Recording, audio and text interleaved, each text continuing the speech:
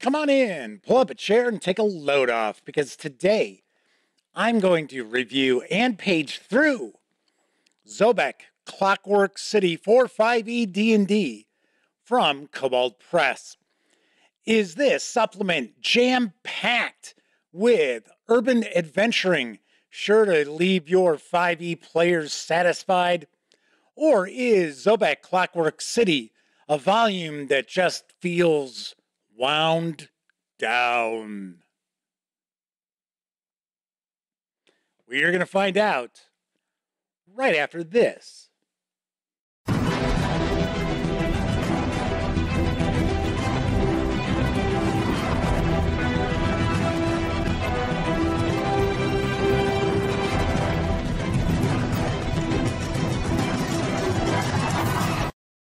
Howdy, gang, and welcome once again to the Duct Tape Studios. I'm Jeff McAleer, your host here at the Gaming Gang channel. Thanks for joining me once again.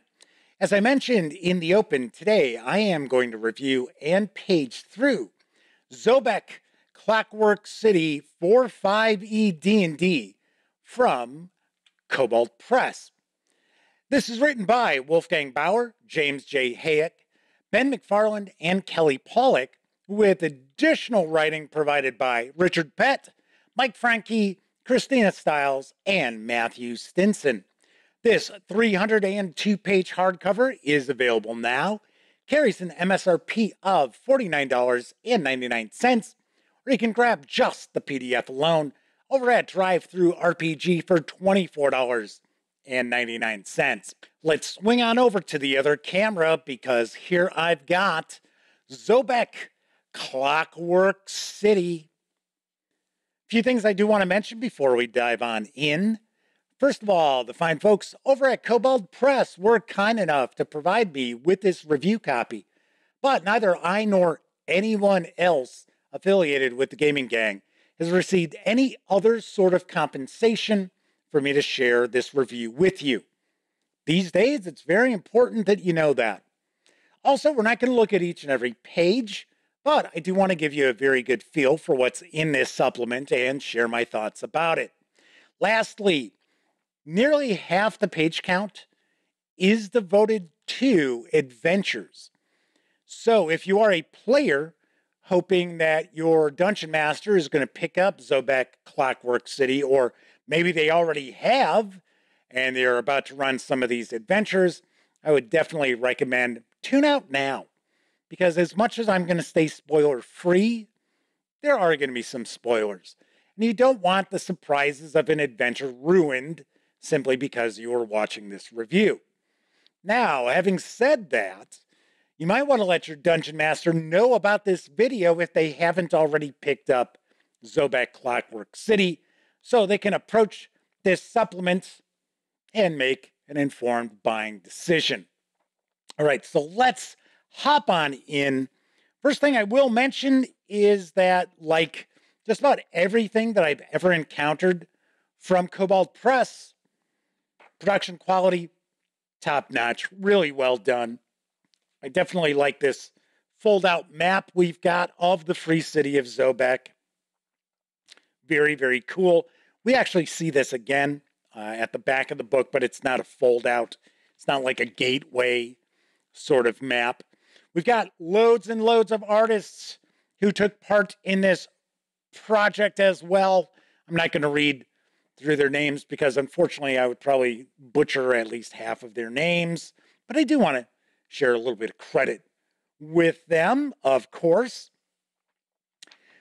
So if you are not familiar with Zobeck, it is a free city. So that means it has no political affiliation with any other sort of country, nation, anything like that in the world of Midgard, which is the default setting for Kobold Press releases. So it is essentially its own nation, even though it is only a city. And we're going to get a lot of information about the city in the first portion of this book. So I should mention that there have been other Zobeck releases from Kobold Press over the years. I am not familiar with them. I'm not sure if any of those were for 5e D&D or if this is the only volume that is for 5e D&D.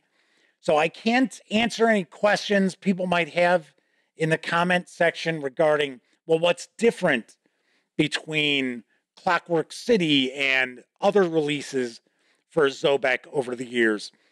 I got to be honest, I don't know. I'm not familiar with those products.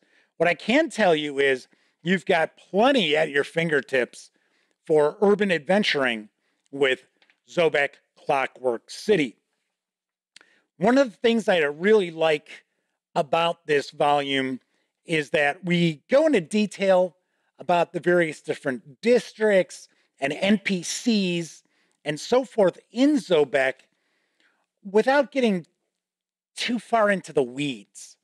And I'll mention some releases that have come out. Some of them are pretty old. In fact, all of them I'm going to mention are pretty old.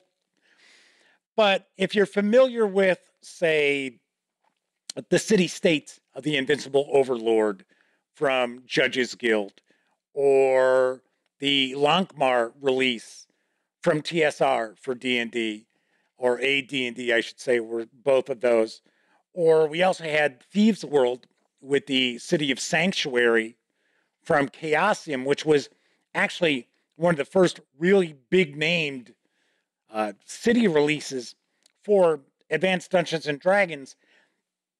They actually had rules for you to go and populate just about every single building that was in the city. So we actually had, like, Lankmar had a map where it already had some pre-populated buildings, and then other buildings you were supposed to roll up to populate. Well, thankfully, we don't get that far into the minutia about the Free City of Zobeck. So you're going to have information about the government as well as important guilds, gangs as in Zobeck.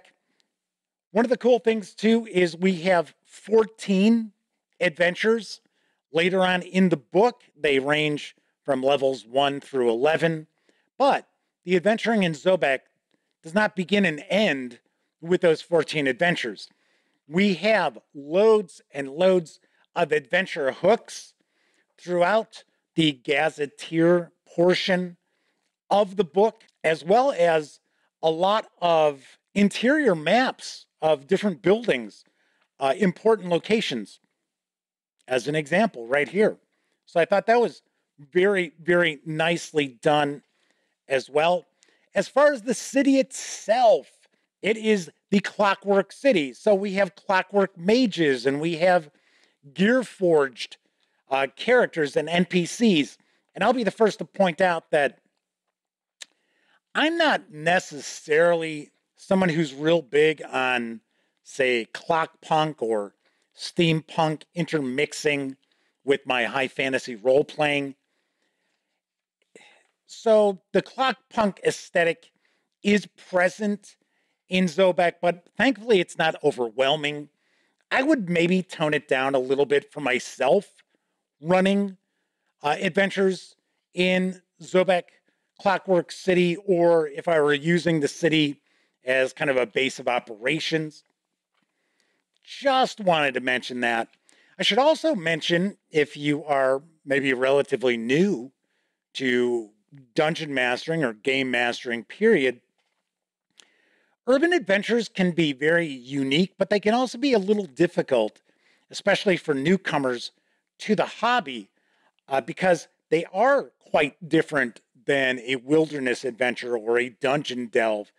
And a lot of times it's mainly because you have a lot of NPCs that you're juggling, a lot of locations also, and you really, really want to provide that kind of sight, sounds, and smells of the city, and that can be a little overwhelming for a dungeon master or a game master. So thankfully, we have a lot that you can pull from, a lot that you can utilize throughout this early portion of the book to bring the city to life for your players. And I like that quite a lot. There's a lot of gameable content that is in here as well. It's not all just a gazetteer with adventures. So we have the Gear Forged. We have different feats, different backgrounds. Here's our Clockwork mages. We've got the various different magic items, magic spells. So there is a ton going on. Here's some of the spells, the Clockwork spells. We have loads of important NPCs that you can utilize. One of the NPCs I think is really cool, very interesting, and it's kind of funny because if you follow the Gaming Gang, you know that I'm not necessarily really big on like anthropomorphic animals in my fantasy role-playing games, unless it's, you know, it's somebody who's been cursed by the Fae or something like that. But we have this Mouse King, and I know I've passed the Mouse King by. And I found it very interesting because the Mouse King, who is a mouse, it's not like a human-sized mouse or anything like that, but the Mouse King rules over all the rodents of the city, and there are actually even humans and other species that worship the Mouse King, and there's an adventure that has to do with the Mouse King in here, and I like that quite a lot. That's one of the aspects of Kobold Press and their Midgard setting is, on one hand, it's got kind of a fairy tale vibe to it, but then on the other hand, it's kind of dark and gritty in some ways too. And I like just the balance between the two quite a lot. The city of Zobeck is kind of gritty and real. I should mention that there are references to mature themes within this book. I mean, nothing that I'd be concerned about, you know, a preteen reading or anything like that, but there are slavers, there is slavery, there is prostitution, and those things are referred to in Zobeck Clockwork City, which it's a living, breathing city. You would think, you know, there's crime throughout. So, of course, these are things that are going to be touched upon in the gazetteer portion. And I appreciate the fact that Kobold Press treats their readers as adults. Now, of course, I understand a lot of people out there, they don't want slavery in their game worlds. Completely understand that. Toss it out. Just because it's mentioned in this book doesn't mean you must utilize it in your game world. Just ignore it. Or anything else that might make you feel uncomfortable or possibly make your players feel uncomfortable. Just discard it. Don't worry about it. So we have, as I mentioned before, we have 14 adventures. All of these adventures are pretty good. There are no losers among the 14. Of course, there are some that are obviously better than others. Like I said, I really like that Mouse King adventure. I also like the fact that we have a wide spectrum of styles of adventures and genres of adventures here. I also appreciate that some of them are a little more lighthearted or lightweight or kind of veering more towards a fairy tale vibe.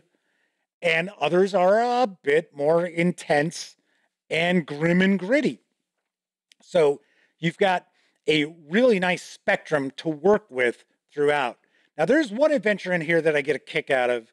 It's called The Fish and the Rose. Or maybe it's The Rose and the Fish. Oh, here we go, right here. So it's The Fish and the Rose.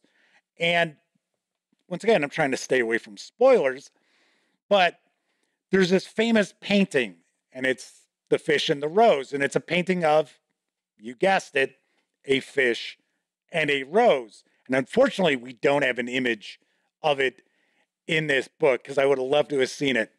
But the painting is supposed to be just awful. It's supposed to be really garish and just like not pleasant to look at, but everybody wants to possess it. They don't necessarily want to display it, but everybody wants to possess it because it has a magical property for its owner. So I like that. Something else I found interesting about these adventures, here's our Mouse King adventure, by the way, arose by any other name. This is a bit Fae related as well. There are some Gearforged related adventures. Once again, the designers don't go overboard with the Gearforged aspect, which, I mean, even if they did, it'd be fine. I would tweak it for my own version of Zobeck, or the free city of Zobeck, if I were using it in my fantasy campaigns. But one of the things I was going to say that I really do appreciate with the adventures throughout is that even though there isn't an underlying theme that runs through those 14 adventures to tie them together, you could easily run them back to back to back, etc. I personally probably wouldn't. I would probably interspace a little bit of wilderness adventuring and a little bit of dungeon delving. But this makes for a fantastic book if you want to focus on urban adventures. And I got to be honest, I said it before, I love urban adventures, and they can be very, very memorable. We even have some new rules for chases that is included in this book. Something else I'll mention as far as the adventures, there are kind of some nods to fairy tales, or I guess we could say we can tell there's some inspiration from not only fairy tales, but historical situations and villains and events and whatnot. As an example, we've got a couple adventures. One, you can tell is kind of inspired by Sweeney Todd. And then, of course, you probably just saw there's also another adventure called Ripper, which, of course, has some inspiration from Jack the Ripper. So we're going to wrap up with some monsters and NPCs. We got a bit of a bestiary here. I will say, I wish there would have been more images throughout the book, because artwork-wise, at least in my opinion, it's a little bit light. It's not like terribly under illustrated or anything like that. Here's that map again. But I do wish there had been a bit more artwork throughout Zobeck Clockwork City. All right, so that is the book.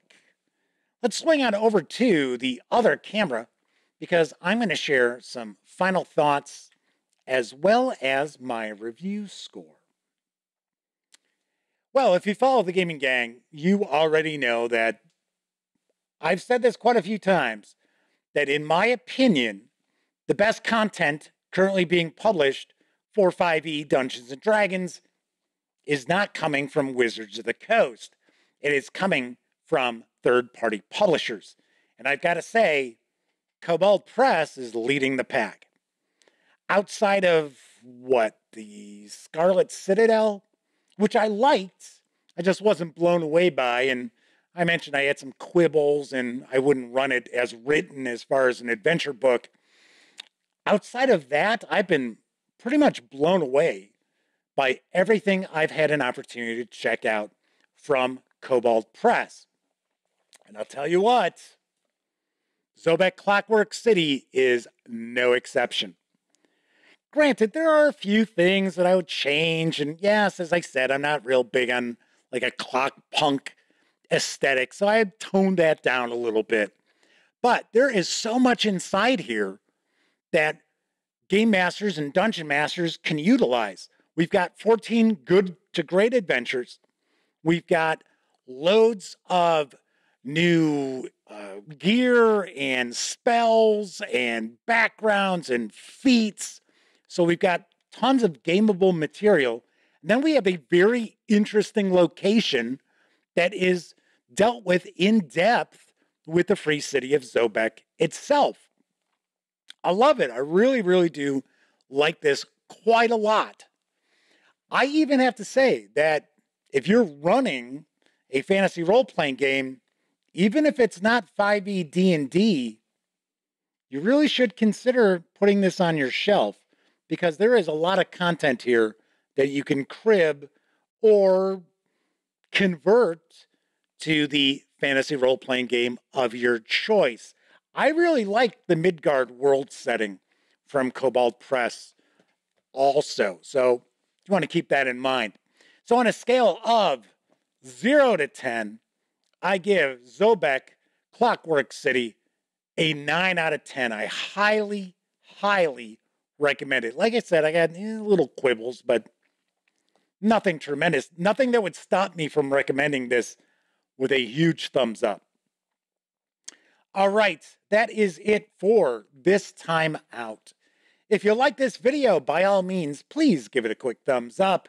Subscribe to the Gaming Gang channel if you haven't already, and if you do subscribe, don't forget, ding that bell, because it will not only let you know when I upload videos such as this review, it'll also inform you when my live stream, the Gaming Gang Dispatch, airs currently Monday, Tuesday, and Wednesday evenings right here on YouTube at 7 p.m. Central. And of course, when you're not watching videos on the Gaming Gang channel, be sure to visit thegaminggang.com for all the latest in tabletop gaming news, reviews, and a whole lot more that you won't find here on the YouTube channel. Thank you very much for hanging out with me to check out this review. And until I see you next time, here's hoping each and every one of you get to enjoy plenty of great gaming with your gang.